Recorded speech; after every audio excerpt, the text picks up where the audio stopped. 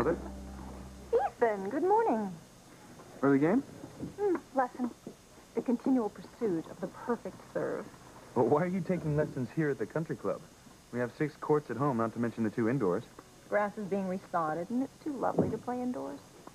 I thought you were supposed to be in court to defend Sheridan.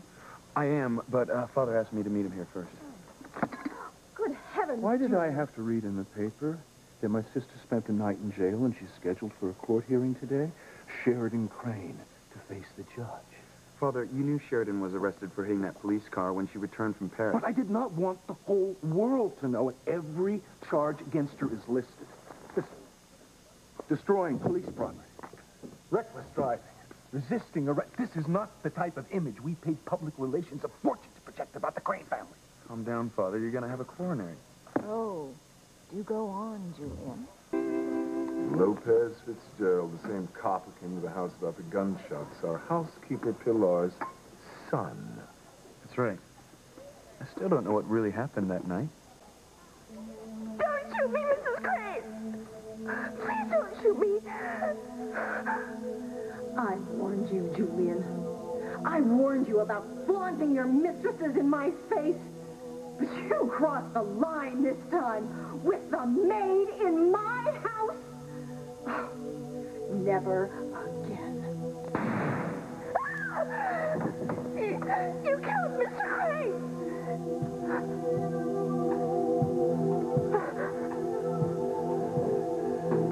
You missed, Ivy. I wouldn't waste good bullets on you, Julian. They were blanks.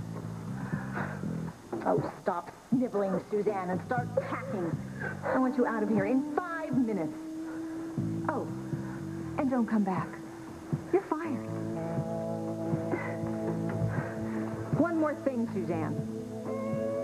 If you ever repeat what happened here tonight to anyone, I will come after you with real bullets.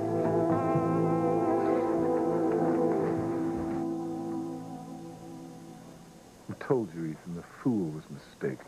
The gunshot he heard was coming from a radio program. I know that's what you said, but... Ivy, I want you to fire Pilar. Oh, Julian, please don't go into this again. I've told you before, I won't allow it.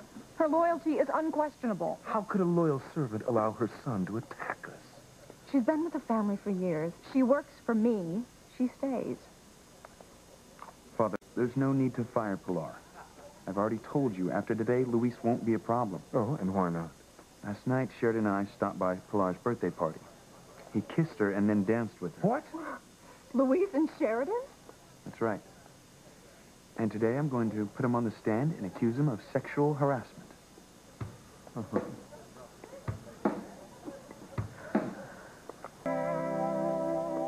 Are you telling us that this Luis forced himself on my sister Sheridan?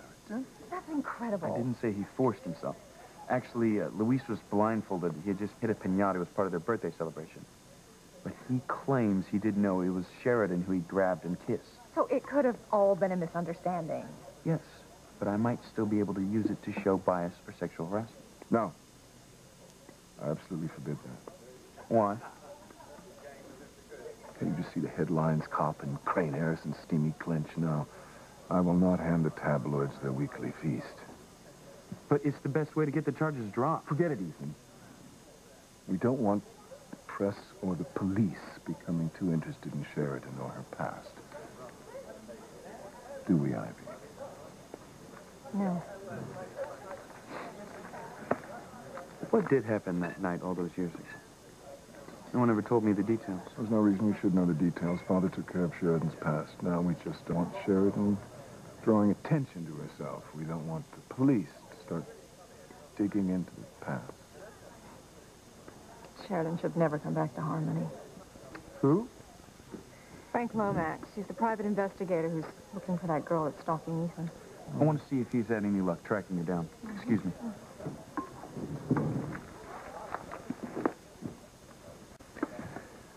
It's time Ethan learned how we Cranes take care of things in this town privately. What are you up to? I'm going to teach that tin badge Lopez Fitzgerald a lesson. He'll learn not to cross the Cranes. And we certainly don't want Sheridan's past investigated, do we? No. This is Julian Crane. Give me the mayor. Walter. Yes, fine. Listen, there's a very delicate matter I would like to bring to your attention, Walter. It concerns my sister Sheridan and a Harmony police officer who's sexually harassing her. That's right, Walter. I want Lopez Fitzgerald off the case. Good. You see that it happens. That should take care of old Luis and help Ethan with the case. What about the press? Merrill, make sure there's no coverage. Luis Lopez Fitzgerald now knows exactly who runs this town. I don't know, Julian. Luis doesn't strike me as someone who's so easily controlled. Oh, sure he will. Eventually, they're all controlled, just as Luis's boss, Sam Bennett, will be. Well, I have to get to my lesson.